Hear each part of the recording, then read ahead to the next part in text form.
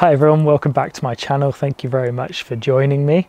After what was an absolutely shocking month weather-wise in May, thankfully it seems like the summer has finally reached us here in the UK, and tonight I should have a fairly clear night. So I am finally back out in the garden set up, and tonight I'm going to go after the Pelican Nebula and the North American Nebula.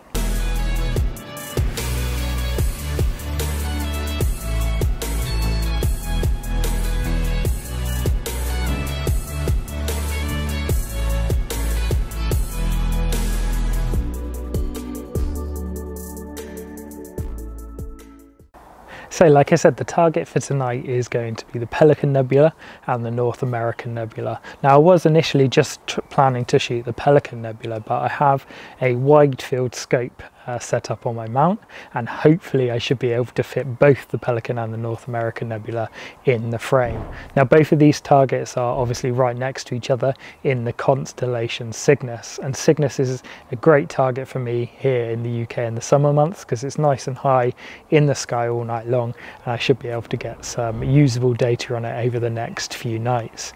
Now while I say I should be able to get quite a lot of data, it's now early May and we don't have much dark sky here in the UK. In fact, we don't have any astronomical darkness at all at the moment, but I should still have about 3 hours per night where it gets dark enough where I can actually collect some usable data. So I think it gets dark enough about 11:15-ish and starts to get light again around 2:30, 3 o'clock. So hopefully if all goes according to plan, I should be able to get 3 hours per night over the next few nights on the SHO and the S2 filters. So after what seemed like a really successful galaxy season for me, I'm now back into shooting nebulas. I've got the mono camera set up. I'm going to be shooting through the narrowband filters again, and I'm really excited to try and get some nebula targets. Now I've not shot either of these targets before, but I've seen some absolutely fantastic photos of them online, so I've been drawn in. I really want to try and do it justice and get some good data.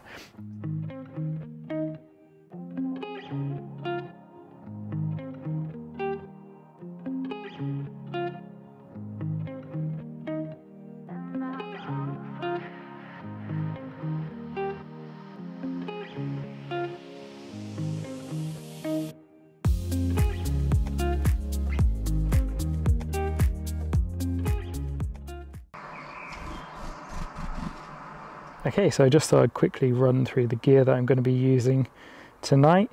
This is the telescope, so it is the Askar 400mm f5.6 scope. It is a quintuplet refractor, so it should have a completely flat field all the way across up to full frame. So I'm excited to try this out.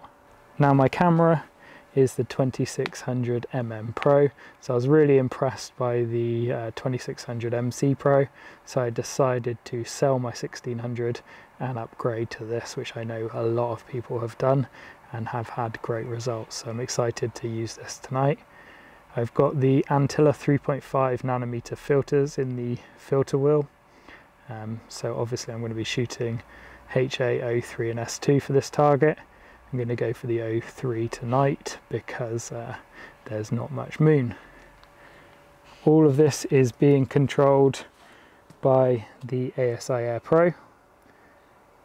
I have the 120 mini guide cam and the tiny 30mm f4 guide scope. Have the ZWA EAF, which is controlling the focus, and all of this is sat on top of the Skywatcher NEQ6 Pro. So that's my setup tonight. As with all new setups, I'm sure there'll be a few hiccups along the way, but hopefully I can get it up and running and I can collect some data.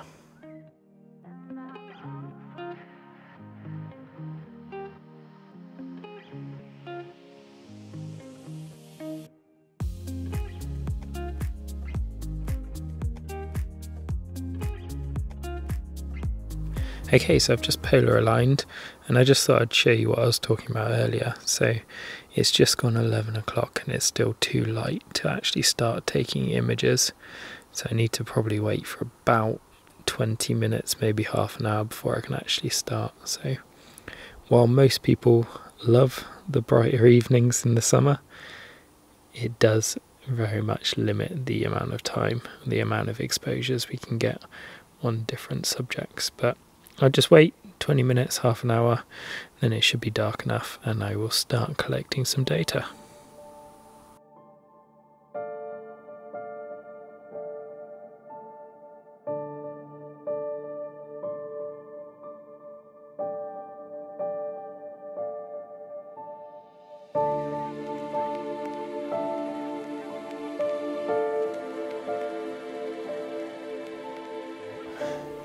Okay, so it's been just over a week since I started this project and I've only had 2 clear nights in that time. I was forecasted a lot more than that, but unfortunately the clouds did roll in, and in that time there was a couple of thunderstorms as well, so I did have to rip everything down, pack away the scope and set it back up again. But hopefully tonight is looking pretty good and I can collect my final filter, which is the S2. So I have managed to capture some HA and some O3 data, and I think that they are looking really good. So I thought I'd show you a single exposure.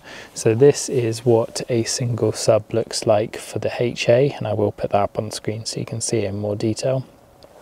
But I think it's looking absolutely great. There's so much detail in this single 7-minute exposure in the end I was shooting, and I'm really happy with them. And I got about just over 3 hours on each filter, so hopefully when I stack this, the data's going to look great. And this is what it looks like on the O3. So again, I'll put that up on screen. But I'm always pleased when you can actually see quite a bit of detail in the O3 data. I know that when you then stack it, when you combine all the hours together, you should be able to pick out some really nice detail in that. So I'm absolutely delighted with how the data is looking so far, and hopefully it stays clear tonight and I can finish off this image tonight, collect some sulfur data, and then I can show you hopefully a pretty good image at the end of the video. Okay, so thank you so much for watching. If you have enjoyed the video, please do hit that like button, it really does help. And please let me know what you think of the final image in the comments below, and I will see you in the next one.